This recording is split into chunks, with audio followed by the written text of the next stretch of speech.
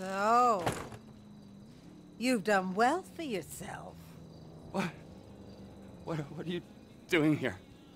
Is that how you greet your mother, Trevor? I didn't know they let you out. So you never wrote to me?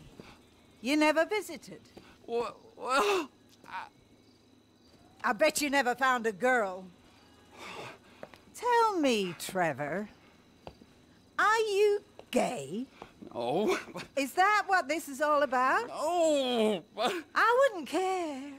In fact, I've always wanted a gay son.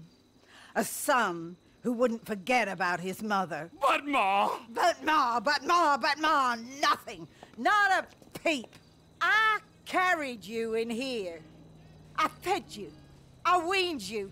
Now look at you. You always were an ungrateful, wretched, sniveling sack of shit of a boy. You know it, and I know it. There was always something wrong with you. Ashamed of yourself. Ashamed of me. Of your own mother. I've been here for hours. And have you gotten me a drink? Or a cigarette? Or massage my feet? I'm an old woman.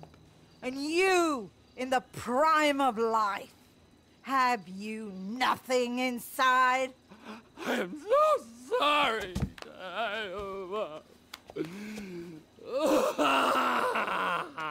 There, it's okay, son. Oh, that's enough! Here I am, old and tired and alone. I'm so sorry for everything. Exactly. For everything. I'm an old woman, Trevor. I don't got no insurance. Oh, I got money! I don't want your goddamn money! Is that what you think I am? A prostitute? Still? You're sick. What can I do? I'm in a lot of pain. I need you to get me some more Deludamol. I can do that. A lot of them. A truckload, literally. And not those weedy little ones.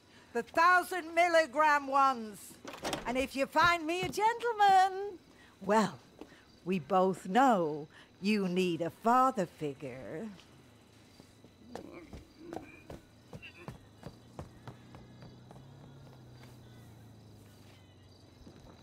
I only answer the door to a real man.